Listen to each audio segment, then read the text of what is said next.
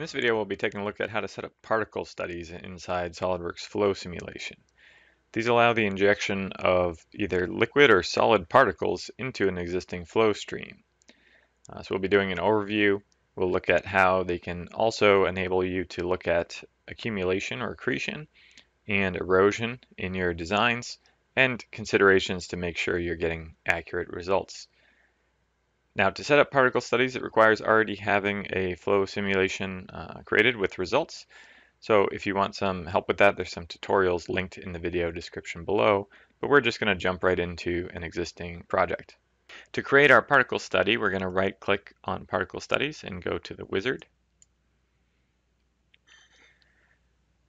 We'll click the next arrow.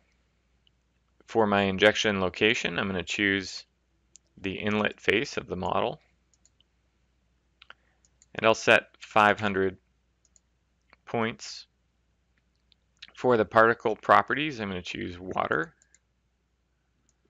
And I'll set the size of the particle to be 5/10,000ths of an inch.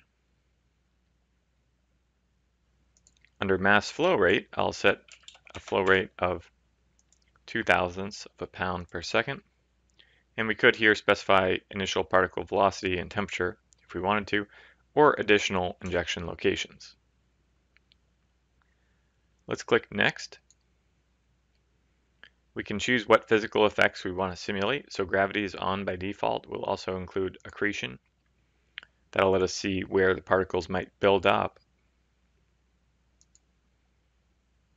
We can specify wall conditions. So I'm going to use the default absorption here, meaning once a particle touches a solid wall, it will be considered accumulated. Finally, we have settings related to the appearance of the particles. I'm going to set the size to 0.01 and the default parameter to be velocity.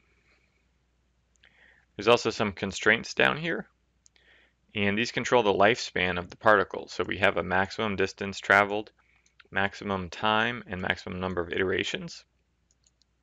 If these values are too small, then you may see particles disappearing before you'd expect them to. If they're too long, then the only downside is you'll have an extended solve time. Finally, the particle study is ready to run. So we'll click Run here, and this runs on top of the existing flow results. So we can actually test many different particle studies without having to rerun the full flow simulation. Let's right-click on the injection and choose Show so we can visualize the path of these particles. We can also right-click and play to animate this. And we can see the particles spread out a little bit before they contact the divider plate in the catch can, at which point they're being accumulated. So the assumption here is that any water particles in the air will condense onto that plate, and then we could just drain them out the bottom potentially. On the injection, I want to point out that this velocity is actually the fluid velocity. We have special parameters after we've run our particle study. So we have things like particle density, and I can choose here particle velocity, which will be different than the fluid velocity.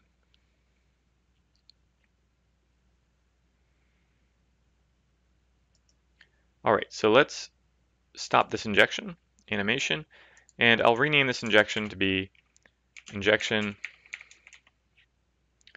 0.0005 water. And let's see what will happen if we use a smaller droplet size. So let's clone our injection, and we'll call this one 0.00005 water. So I'm going to edit this injection definition, and we're just going to add an extra decimal place, an extra 0 there to reduce the size of our droplets to be a little more finely atomized. And now I'll need to rerun just the particle study. So I'll right-click and run the particle study. Now, this is all predicated on the assumption that the size of our particles and amount of them is small enough that it won't influence the overall flow results. So that's important to consider when you're using the particle study. And that's what allows us to run these just on top of the existing fluid flow. So now we can right-click on the new injection and show that. And we can see these smaller droplet sizes. It looks like a great deal of them are striking that divider wall, but some of them are missing it. They're actually getting caught up in the surrounding airflow, and some are making their way through to the outlet. So this is the type of analysis that the particle study allows us to do. Now, we can get more data out of here. For instance, we could create a surface plot. If I go to insert a surface plot, I'll choose a surface, such as the face of that divider, and I should be able to plot things like accumulation rate. And I can plot maybe mass accumulation rate just for a particular injection. So let's look at the smaller water droplet size. And I'll scale this to the automatic plot scales. Let's just hide the injection for now. And we can see where and how much this water would be accumulating in terms of a mass accumulation rate. So this could actually be useful to see how often we would need to drain the catch can. Also, if we want to see how much is making it to the outlet, we can insert a surface parameter,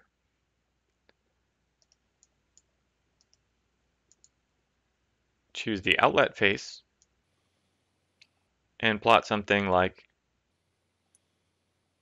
the mass accumulation rate. We can also see here number of particles. So out of our 500 particles we're putting in, we're getting 65 out the outlet. Let's take a look at a quick different example. Here we've got a chamber with many different cutouts in it. This time we're injecting solid particles. We have erosion enabled,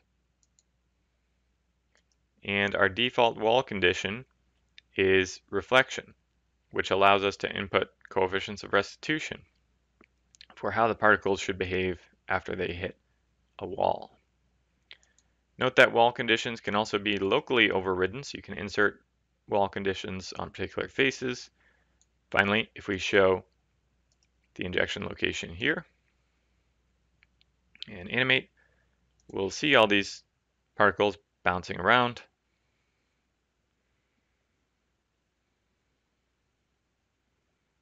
And we can also use those surface parameters to get an idea for how evenly they're distributed. Now, if you do have solid particles flowing through your system, then you may also be concerned about erosion, which we've enabled here, and we have a corresponding surface plot parameter that we can use for erosion. You can get an idea of the type of wear that you'd experience and which areas it would be occurring in for the given injection locations. The number of starting points is also a very important consideration, in that if we take the extreme case of only analyzing one starting point, we'll only see the simulation of one theoretical particle injection. So it's actually important, and this is why you see in most of these examples that we're using many hundreds or thousands even of starting points. So we're getting a much more detailed analysis because it will only ever show things like accumulation or erosion in areas where there actually is a particle in the simulation, and we only get particles in these spaces if we increase the number of starting points. And lastly, don't forget that the whole particle study runs on the assumption that the particles are not so large that they will influence the fluid flow. Hopefully you found this video helpful, and let us know in the comments below what type of content you'd like to see next.